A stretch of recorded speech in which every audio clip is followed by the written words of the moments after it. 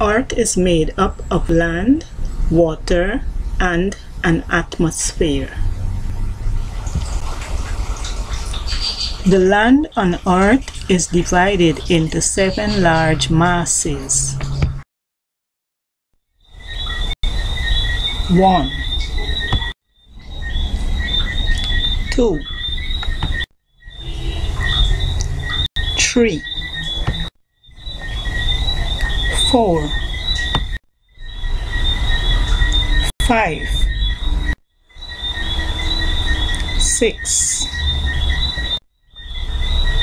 7.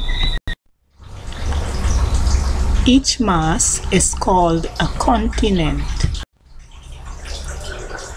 Each continent has a name.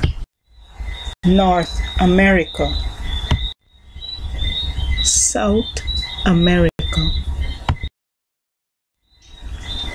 Africa, Europe, Asia,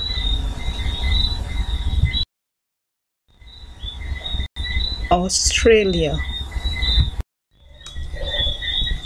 Antarctica. There are high areas and low areas on the Earth. Let us call the low areas ditches or basins.